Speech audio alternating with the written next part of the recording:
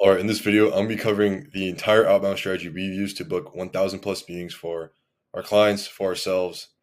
And this is going to be covering the entire strategy from email account setup to actually closing the deal. Everything happens in between there, and this is all done through outbound.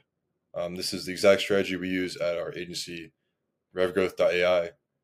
You can check us out there if you're interested. But yeah, this is how you're going to be able to scale your B2B company in 2024 or just whenever you watch this. But yeah, let's dive into it. All right. So starting from the very beginning, this is setting up the email accounts, right? So the sending platform we're going to use, we're going to start off with smartly.ai. This is what we found to be the best sending platform on the market. There's other competitors like Instantly. Instantly is fine. We just have been using Smartly for the past year, ever since it came out. They have a lot more features, a lot of API integrations you could use. I think if you really want to take cold email seriously, Smartly is the move. But yeah, like a lot of different, integrations that you can do with Smartly, right? From there, we're going to set 200 email accounts. Depending on how much volume you want to push, depending on your TAM. Let's say your TAM is like you have 10 million companies in your TAM. You can set up in theory like 1,000 email accounts and push 10,000 emails a day.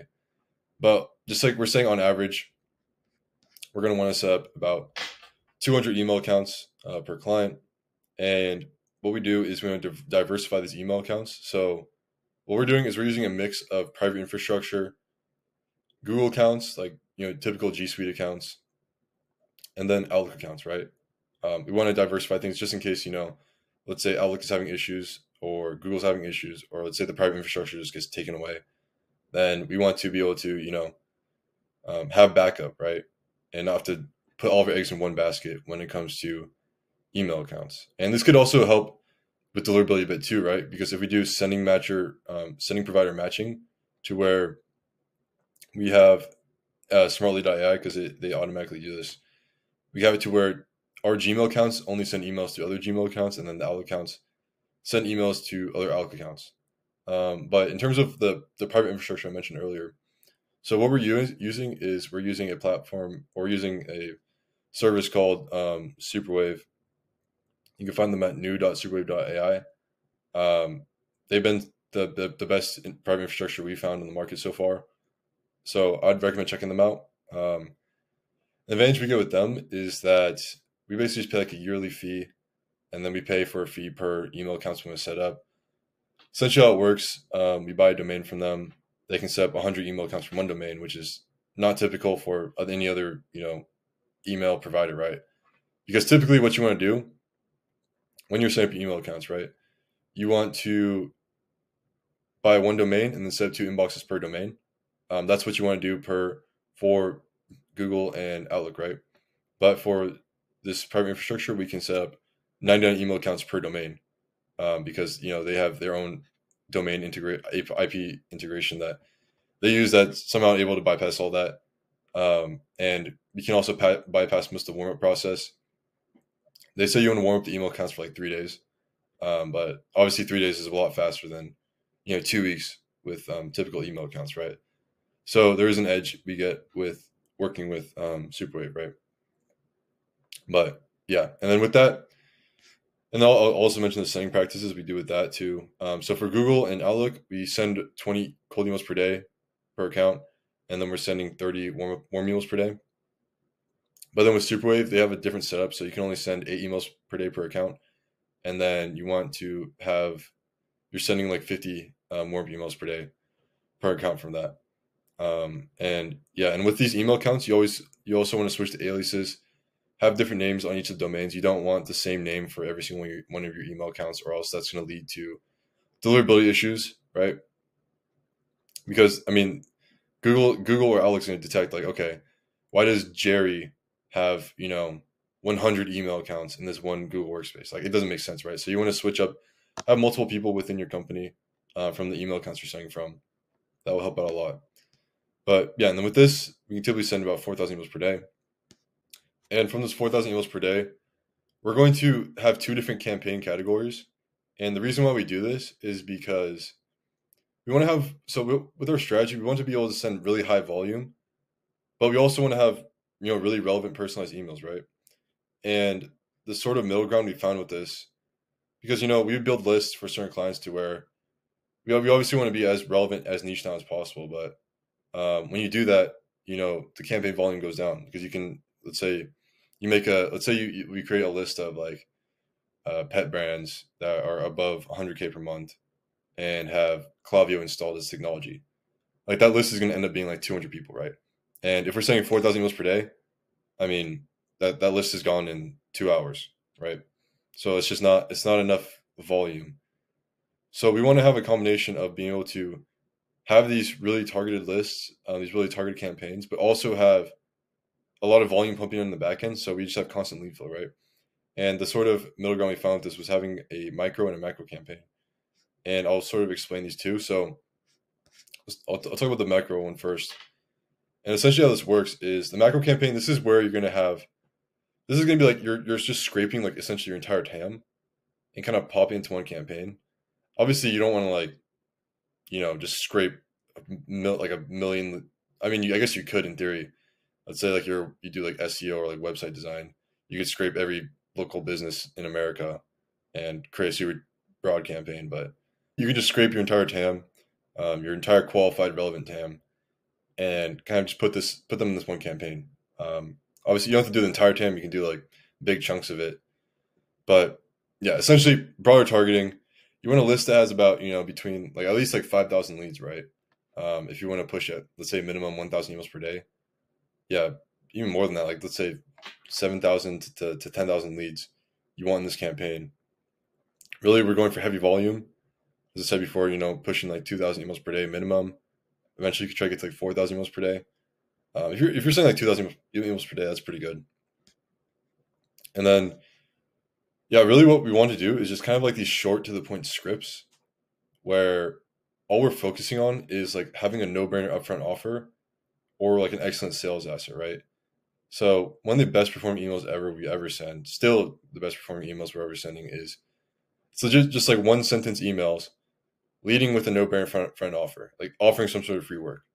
It's just one sentence saying like, hey, we'll set up a cold email campaign for you. We'll set up the inboxes. We'll scrape 5,000 leads for you and build out a campaign for you. 100% done for you for free. Is that interesting to you? That's it. Boom. That performs. And let's say for email marketing, offering a free email campaign. Like, would you be interested in a free email campaign? Boom. That's basically the full email, right? Obviously, we add more personalization, but I'm not going to give away our entire strategy on that. But yeah, essentially, really just getting to the point, having some sort of like broader messaging so this can be at scale, and really we're just maximizing for that constant lead flow because you have a lot more consistency in sending these really high volume campaigns because you just they'll kind of be like a rhythm. Let's say you say you're booking one meeting every 1,000 emails, right? If you're sending 2,000 emails per day, then that's a constant like leads per day coming through, 1-2 meetings per day coming through, and that's just good to have in the back end, right? But on the flip side, so what we want to do with these micro campaigns is this is where we're going to build these really targeted lead lists as I spoke about before, where these lead lists will be a lot smaller.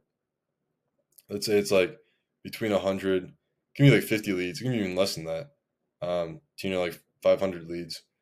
This is where we're like really trying to find some like really specific intent within the list.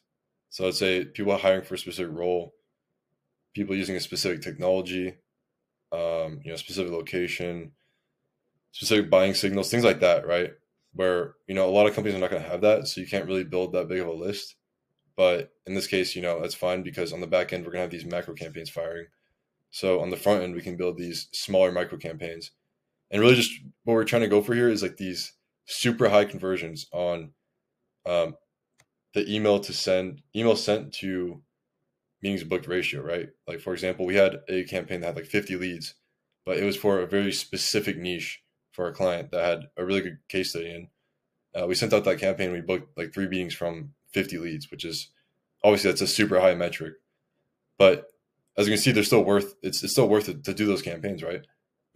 Even though it's super low volume, there's still value in that because we're targeting our like most ideal sort of customers, or like those people who are super untapped, right? That's the goal.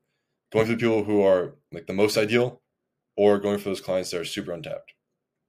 That's really what we're going for in these micro campaigns.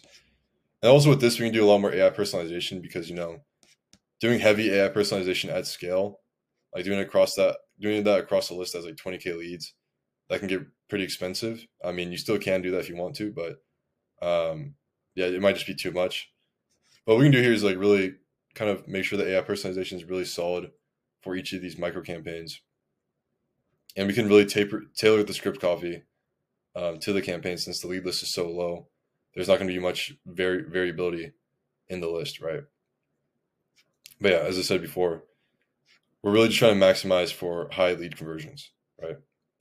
So once we've kind of decided, okay, like which campaign we want to go with, this is where the actual campaign creation process starts, right? So what we always want to start off with is we want to sort of build our thesis, right? And just decide, okay, like, well, first, obviously, we have to decide, who we're going to target. What's the ICP? Is it going to be a micro campaign? Like, are we targeting like a really small niche here? Or are we just kind of going with the full TAM and, targeting a pretty big segment of your entire ICP, right? And then from there, we're going to obviously create a campaign smart lead. And then, so some people, like personally, what I like to do when I start my campaign creation process, I like to start with writing the scripts first, but some people like to build the lead list first. It's up to you. So I just kind of put them all side by side here. But I'll talk about writing the actual scripts first. And what we're going to start with here is creating an offer thesis, right? And the reason why we start with this offer thesis is because your scripts are going to be based around the offer. The number one thing that's going to book meetings from a script, like, and really what makes a script a good script is the offer that is presented within the script, right? And what I mean by the offer, it doesn't have to be your entire agency offer, right? This offer, what you want to present over cold email, is typically something that's like to get the client's foot into the door, to where you can then upsell them to the main offer, right? Um, and that's typically regarding some sort of free work.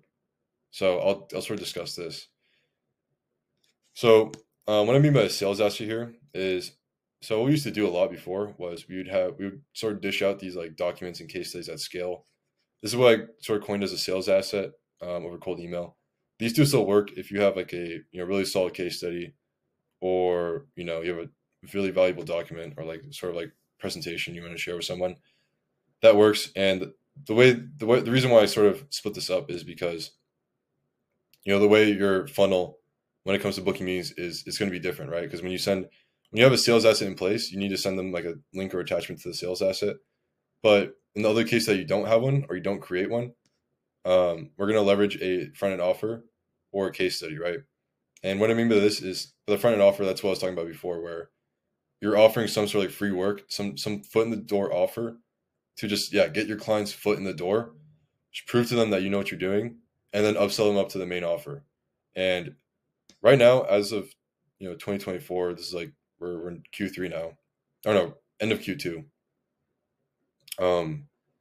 This has been the most effective strategy over cold email. It's just leveraging a really good front offer, leveraging some really solid free work, or having a hyper relevant case study. So let's say, for example, we had a campaign we ran for an influencer marketing agency recently, where they had a case study with Skillshare, and it's probably the biggest company in the whole e-learning company space. And we created a campaign targeting these e-learning companies that have like 50 plus employees, so they're all doing millions per year. And the campaign absolutely ripped, right? Because I mean, it's massive social proof. They also had a really solid case study document that we could share with them. But yeah, if you have a really good case study, that could be just enough for booking meetings, right? But you can also, just with the case study, you can also pair on top of that a front end offer, right? You don't have to do either or. But the thing is, if you do both at the same time, the email might be a bit wordy, and then they could get kind of confused. But something that we like to do is we like to sort of just lead with the front end offer, and then in the PS section, we mention like a relevant case study, right? And that's sort of that's a deadly trio, right? A deadly trio is having a really good front end offer, having some like AI personalization around that, and then also having a case study in the PS. That's like a pristine email, right? But yeah, then you can also test creating a sales asset and running that. It still works, but I would say ideally having a front offer is the best. And then around with this in place, right? Then essentially what to do is just write your scripts around it, right? Like script writing is super easy if you have an amazing front offer, or if you have a great case study, or if you have a really unique sales asset.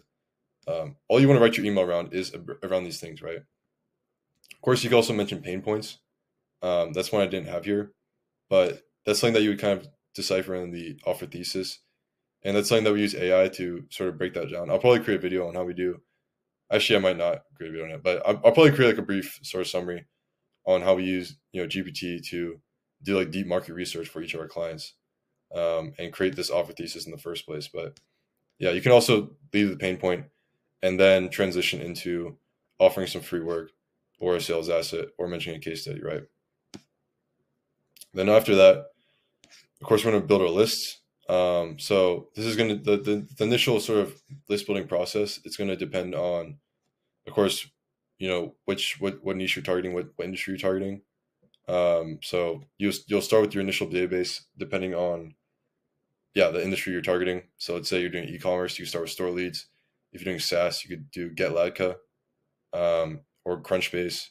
Yeah, if you're targeting funding companies, you can go with Crunchbase, things like that. And then you build from there. You'll build your account list, with that, and then you can import that into Apollo or Clay. You'd import in Clay if you have like a really specific sort of enrichment you need to do for finding certain people within the company. But in most cases, you can just import it into Apollo and then scrape the list from there. Choose the decision makers from there and scrape the list. For list scraping from Apollo, there's tons of those custom scrapers you can find. I posted a video one recently. I took down the video because the scraper got taken down. But yeah, I'm sure you can find one. There's one that we're using right now. It's called urbanstarter.in. You guys can look that up on your own. I'm not going to add a link to it because I don't want the scraper to get taken down again. But if you do enough research, you can find a scraper to scrape Apollo for cheap, right? And then from there, we're going to verify the emails. Of course, we just use like Million Verifier. That's always consistent. It's cheap. It works well. And then from there, we're going to enrich the list. And what I mean by this is where we're going to do any like personalization, find any more unique data. This is where we're going to segment the list according to data, if that is relevant. Like for example, if we're targeting e-commerce brands that are either running ads or not running ads, then this would be important. Or if we're targeting companies that are hiring for a specific role, they're hiring for like a finance role, if they're hiring for a marketing role, things like that. If they recently got funded, all these kinds of things, right? That's where we do this, and we do this all inside of clay.com. This is where we'll also do the AI personalization, as I mentioned before. Essentially have their Clay Agent tool analyze their website, and you can do any personalization off that. But yeah, it's a big part of the process for sure. I'm going to create like a whole video in the future on just enrichment, right? Because it's such an important skill nowadays. And of course, create the new campaign, add this to Smart Lead. And this is where we're going to add all to Smart Lead. I know this is all really basic stuff. I basically wrote this out like a SOP. Launch the campaigns, send the emails. And this is where we're going to get to the actual inbox management part of things, right? So let's say in this case, a full campaign is ran, right? Yeah, so let's say a full campaign is ran, all the leads have been contacted, received all their follow-up. So let's say a lead has gone through the entire campaign, they have not responded. I'll cover this first before I go into the actual inbox management. What we're going to do is we're going to export that list. We'll re-verify the leads, make sure they're still at the company, make sure the email address is still okay. And then from there, if the lead's not good, obviously we're just going to discard the lead. There's no point in trying to go back to them. If the lead is good, what we can do is we can import this lead to a new campaign.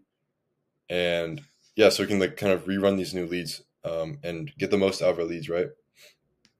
Instead of losing them. So that's if an email goes through a full campaign and they haven't, responded yet, we can still go back to them and contact them. But let's say they have responded. If they're not interested, we're just going to discard them. We're not going to re-follow up with them. But of course, if they show some other intent, right? If they're interested in some sort of course, this is where we're going to handle the inbox management. And the way this is going to work, so these purple tags right here, we're having AI automatically tag each lead for each of its intents. We prompted the AI within Smartly to have a 99% accuracy on actual intent. So we can rely on this, and our inbox managers can rely on this for accurate data. And around this, we have reply templates in place.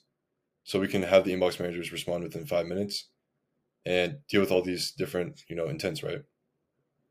Um, when the AI tags people as a certain intent, what we do is we have a channel specifically for like the ones that are interested or have some sort of like questions or whatever. Anything that's not like a not interested or out of office, we have these replies pushed to a Slack channel for our inbox manager to get notified. And then what our inbox manager can do from there is she's going to receive a link to this reply. They can go to that link, click on it, go to that reply, go to a reply template, click on the reply template, fill out a few data, and then send the reply. And boom, it's all done within 5 minutes, super fast. We're going to have AI doing this soon because we have found a few tools where AI can handle the entire process, which I'm not going to mention in this video because I don't I don't want other people to have it at the moment.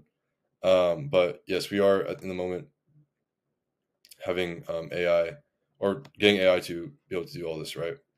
But still having inbox manager in place, they are still effective, right? But yeah, so these are the different sort of intents and different ways we respond. Of course, pricing objection, we have an objection handling template in place. I have a whole video on reply templates or inbox manager in general. You can check that out somewhere on my channel or on my Twitter or whatever. More information, you want to send contacts plus like any sales assets. Typically, you could send like case studies here. So I typically link like 3 different case studies from clients, and then you could pitch a meeting. And of course, we're always pitching meetings on all of these, right? That's the whole goal. We're not trying to have a friendly conversation with them. We're trying to get them onto a meeting. That's the end goal, right? Interested, depending on what the interest is in, we'll send them an asset or info on, let's say it's like a free offer. And then we're just going to try to get them in the meeting to explain further. Meeting request simple, schedule a meeting with them and figure that out. But if they get tagged as out of office, what's going to happen here is we set up a out of office subsequence where it's going to have a 14-day delay. And then that's going to re-trigger after those 14 days. So we can still contact those out of office leads, and especially as the summer's coming up, a lot of people will be out of office. We want to be able to still, have these leads go through and not have these leads go to waste, right? But yeah. So let's say we've done all this, we responded to all these interested replies, any objections, etc., and they respond back to us. If the meeting is not booked, what we're going to do is we're going to add them to this is going to happen automatically. They're going to be automatically added to a subsequence after 2 days if they haven't responded yet. And this is done through the AI tagging. So anything that's tagged as more information, interested, all this stuff, they're automatically going to be added to a subsequence until they respond again. So if they respond again, then they won't receive emails over time, right? Because we don't want to mess it up. So yeah, they will be added to a subsequence. This is typically 3 emails. We don't go beyond 3 emails because after that point, they're probably not going to respond, right? So, but 3 emails is good. It's like you're getting them through the process. And inside of the subsequence, we can send more case studies. We can add another offer. Let's say do a more valuable friend offer, add more to it, because they already showed intent, so they're a high quality lead. So do whatever we can to push them over the edge, right? That's what we'll do here. And yeah, so email sent. Let's say the lead has not replied. What we're going to do is essentially just get rid of them. At that point, it's just kind of like you don't want to keep tagging them along or keep emailing them. They're probably not going to get back, right? So we'll let them go. But if they do get back, obviously if they're not interested, we're just going to discard them again. But if they are interested, of course, we're just going to pitch a meeting. If the meeting's not booked, we're going to add them back to the subsequence. Start having like that funnel go through. Because if they do respond positive again, then we still want to continue to follow up with them. But if they haven't responded back and we're still following up like 10, 20 times, then it's pretty much useless, right? So we want to just leave them alone. Then let's say the meeting has been booked. We want to confirm the call. Make sure you do that because with Google Calendar, it doesn't automatically confirm the call sometimes. So you want to make sure that they are confirming the call so they don't forget. Because the thing is with cold email, since you are the one booking them in, the show rate is going to be lower than typical when it comes to like inbound, right? Because with inbound, the person's filling out a form, doing all this stuff, and booking themselves in. So they have a lot more intent to show up to this meeting. But if you're targeting big CEOs or whatever, a lot of them are busy, right? So you gotta make sure that we're reconfirming, we're setting up the pre-call sequence, right? If you don't have a pre-call sequence on cold email or outbound, your show rate's gonna be super low. Like you need a pre-call sequence, right? So ideally, what we have is that's one that's 2 days before. So we have an email that gets sent out immediately. That's the confirmation email, and then we have one email that's sent 2 days before the meeting, another email that's sent 24 hours before the meeting, another email that's sent 12 hours before the meeting, another email that's sent 2 hours before the meeting, and then also a text message if we have their number, and then a final email sent 10 minutes before the meeting, right? So we're going really hard on making sure this person shows up to the meeting, right? Because again, we're booking them in, they didn't book in themselves. Obviously, you want to confirm that they want you to send you a meeting invite, right? But yeah, but they didn't have to go through the full funnel, so they might forget or they might get hesitant, right? So we want to make sure we're just always on the top of their mind. And in this pre-call sequence is where, of course, we can send more sales assets, send more case studies, things like that. Sending videos, your VSL. Really, sending videos here is gonna be good because you want them to get like familiar with their face. Or let's say you have a closer, you can have your closer film a quick video, just being like, "Hey, I appreciate you booking this call. I'm gonna be the one that you're speaking to," and then your closer can go over a brief presentation of what your service is about and all that. That's gonna make them super warm. So when they hop on the call, there's zero confusion, and they're just already gonna be really warm to the closers. There's not gonna be any shock to when they hop on the call and they see it's like a different person or whatever, right? Now we'll finally take the discovery call. If the meeting wasn't shown, so I'll cover this first. What we want to do is we want to add them to a no-show sequence because we don't want to lose out on these leads, right? If they booked a meeting with you, that's gonna be like the highest intent out of any of the intents, right? So we're gonna do so we're gonna send them about 5 email sequence. So it's a few more emails because again they booked a meeting with you, so we want to keep them accountable to that because of course people get busy, people no show, maybe they forgot, etc. If the meeting isn't rescheduled after this 5 email sequence, we kind of just get rid of the lead. You can circle back to them like a few months, just keeping the CRM, but typically we're not going to harass them anymore, right? But if the meeting is shown, of course we're going to take that meeting, and this is where we're going to see if some people do a 1 call close or cold email. Our protocol is like minimum 2 calls. Typically, if your deal size is bigger, if it's like 5 figures plus up front, then you might need like 3 or 4 calls or 5 calls. Or if you're dealing with like really big companies, you might need 10 calls. But yeah, typically you're not going to get 1 call close or a cold email. If you do, that's great. Then you can move forward. But ideally, you want to just go through this discovery phase and try to set up a follow-up call, right? And with this follow-up call, we want to make sure we have scheduled it, okay? And there's a certain there's 2 things we want to do when we're scheduling this follow-up call. One thing what we want to do is we want to schedule the follow-up call in the call. We don't want to wait for after the call to schedule it because then that's where a lot of people just go ghost. We want to schedule it inside the call, book the meeting on your calendar in the call, tell the person you're on the call with, look them in the eyes, tell them like, okay, did you receive the invite and can you accept it? Have them accept it in the call. So there's no fluff here. There's no chance of a no-show. They are ready to hop on the next call. And ideally, you want to set up that follow-up call next day or 2 days out. You don't want to wait any longer. Of course, some people need to like wait a week because they need to talk to the team, get info, etc. But what you want to do with this follow-up call, you want to go for the earliest available date and get that locked in the call. And if you think this is the second thing you can do, and this is not necessary, but what you can do is you can if you think that the time is right and like you can tell the person's super warm, they're like 99% down to work with you.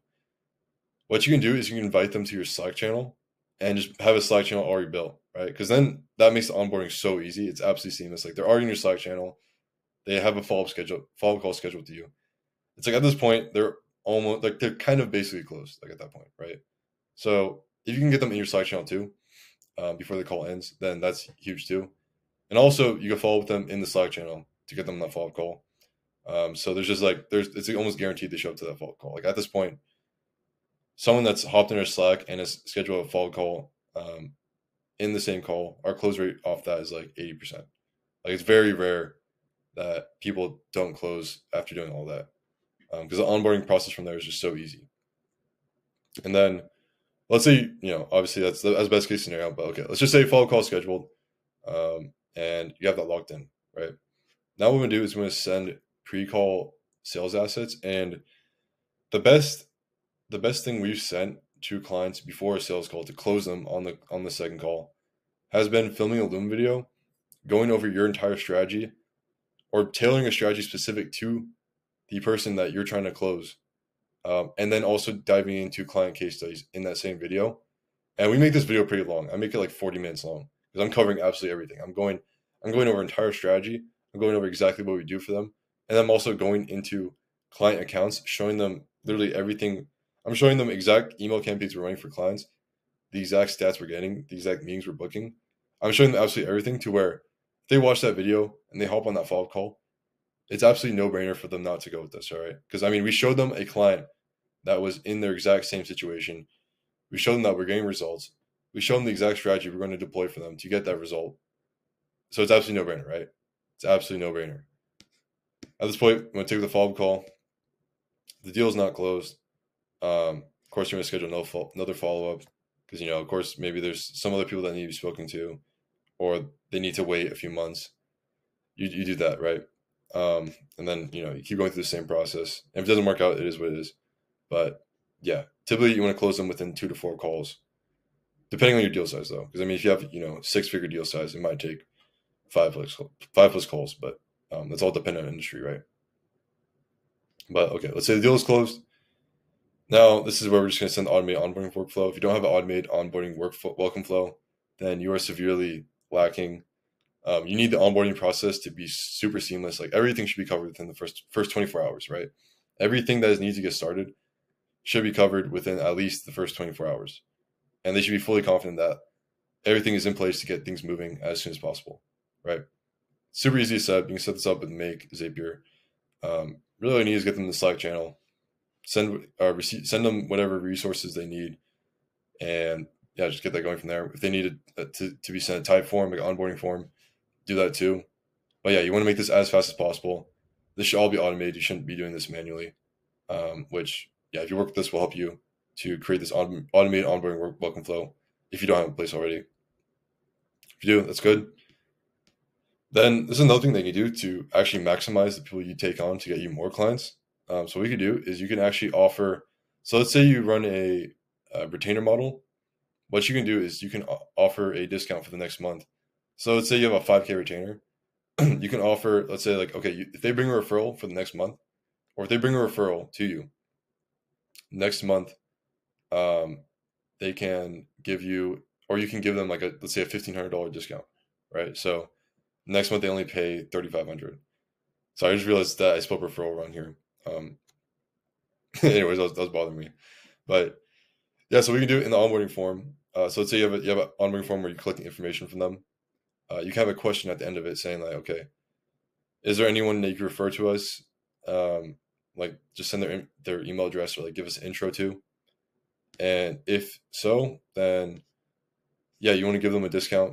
You can give them like a 30% discount in the next month. If not, then obviously just follow up in a few months once you've actually delivered for results. So then, of course, there you want to fulfill for the client, generate good results, of course, and then we want to multiply our success and to generate more clients, because this is then in turn going to help us with our outbound process. Because we post our client results, that gets traction. If let's say you send cold emails, people are going to look you up. They're going to see all your client results. They're going to see all that. They're going to see on your website, and that's just going to make your cold email more effective, right? And then of course from here you can ask for more referrals, and then you have just like an upward spiral of client acquisition, right? So that's the whole process. Yeah, that's everything from closing a client, or from setting up email accounts, to closing a client, to then generating more clientele from referrals, from onboarding them, fulfilling good results, all that stuff. But yeah, hope this was helpful. If you enjoyed this, of course, leave whatever feedback you have below. If you run a B2B company, you can find us at revgrowth.ai. I will leave this in the description under this video. You can book a call with us there. We will help you scale with outbound. We build hyper-personalized campaigns around whatever target industry you're looking to do. And we'll also help you create a really solid front end offer to get your foot in the door with these prospects, because as you've probably noticed, cold email is the most difficult it's ever been. So you really have to innovate nowadays, and we'll help you with that innovation process, right? So yeah, hope you found this helpful.